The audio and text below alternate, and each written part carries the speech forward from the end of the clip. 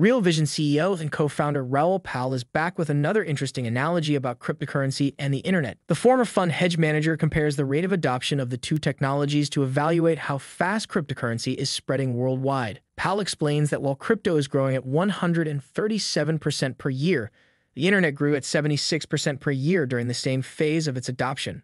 Raoul explains further that even if the adoption of crypto is reduced by almost half, by 2030, the number of crypto users in the world would have increased to a whopping 5 billion users. This would mean that crypto becomes the dominant source of owning, transferring, and recording value in contractual terms in the world. The Real Vision boss shares some more important information in his long string of tweets, including some very specific price predictions for Bitcoin.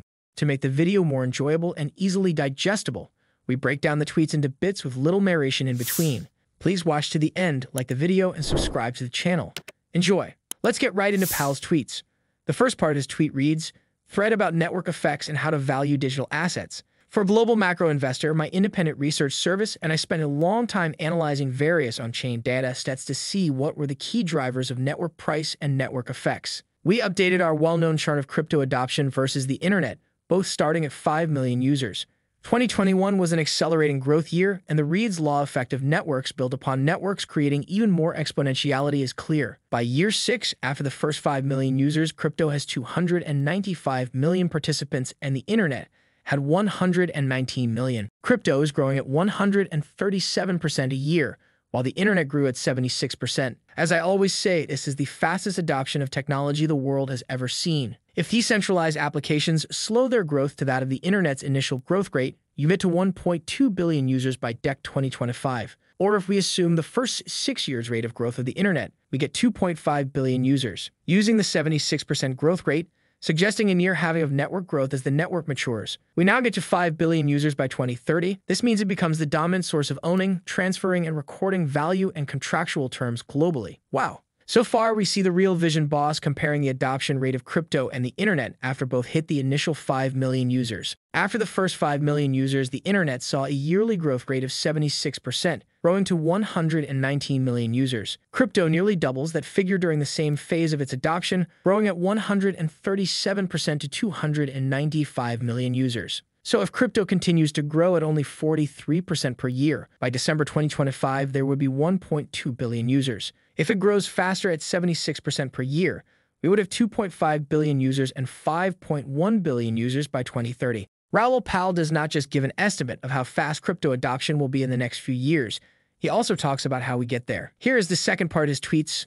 Okay, but what drives this adoption? Clearly, everyone owning a part of the network creates an alliance of interests which leads to exponential growth. And simply put, blockchain is just a better way of doing things in the digital exponential age. In a digital world, everything trends towards zero in cost driven by more law and other phenomena. But blockchain changed all of that. It created verifiable and immutable digital scarcity, allowing an explosion of use cases in the Layer 1, Layer 2, and applications layer. We now know that Metcalfe's law is the key valuation model for digital assets, but it's a hard formula to apply, and I'm a bit of an idiot. So I wanted to find an approximation that helps understand network value. After a lot of work, trial and error, this is the answer I found. The value of a digital asset network is driven by daily transaction volumes in dollars or units of value multiplied by the number of active users. When you apply this formula to digital asset networks, you get a really good fit. Having found the perfect formula that can help estimate just how important network growth is to the growth of a digital asset, Pal and his team then apply it to some of the popular cryptocurrencies. Here is the result for Bitcoin, then Ethereum, XRP, and finally, Polkadot. The charts show the GMI network value model having very similar movements with the market cap for each asset, proving how much network growth drives prices. In his tweets, Pal adds that the formula can be applied to all networks, including non-fungible token collections. He also believes the formula can be used to build models to give trading signals.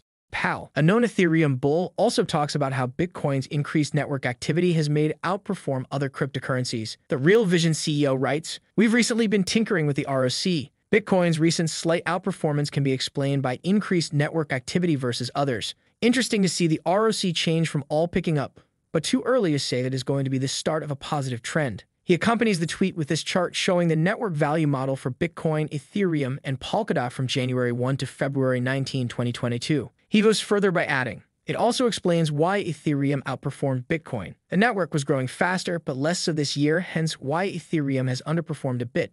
I think that networks that burn token supply will likely outperform over time, and that needs to be taken into account in the model at some point. In Ethereum, it's the transactions volume that drives that. That same metric doesn't apply to chains that have high transaction volume but don't burn tokens. For those chains, it's the daily volume in dollars or units of value that matters, not the number of transactions. Raoul Pal further explains how his new model works, pointing out that price is not an input in the model, which primarily focuses on how valuable an asset's network is to its growth. The former hedge fund manager writes, "What is interesting is that price is not an input into the model. What it says is that the value of a network is how much value gets transferred and how many people are active participants transferring that value.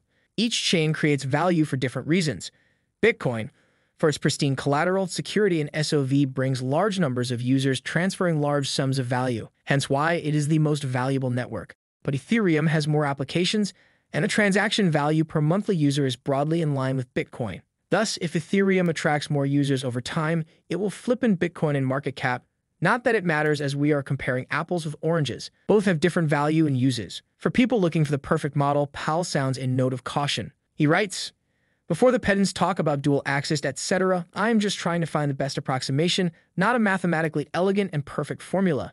Contextualization and understanding beat perfection. But if a network continues to create network effects, then the law of regression channel is still an excellent way of forecasting the future." Finally, the investment strategist makes some pretty specific price predictions for Bitcoin. His next tweets read, "Assuming Bitcoin remains one standard deviation below trend, it gives a price target of $600,000. If it slows to 2 standard deviation below trend, then you get a number of around $300,000. Maybe the regression trend should be taken from 2013 to avoid the very early spike. That gives slower growth and lower targets. That gives trend at $700,000, 1 standard deviation below at $350,000, and 2 standard deviation at $200,000. He wraps up the long thread by adding, "I hope you find this work useful in gaining an understanding of how these digital asset networks accrue value. To truly build value, they need use cases that transfer large, ongoing volumes between lots of users." Pal has unpacked a lot of information in his thread. Let us know what part seems most exciting to you in the comment box below, and don't forget to smash the like button. Thanks for watching.